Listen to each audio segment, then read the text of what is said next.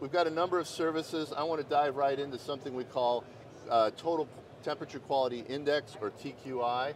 And what we're really doing here is looking at temperatures for the different assets, different display cases in a store.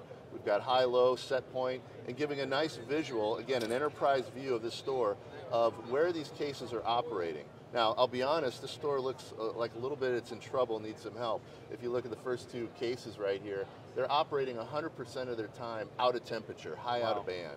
That's not good for food safety, food quality.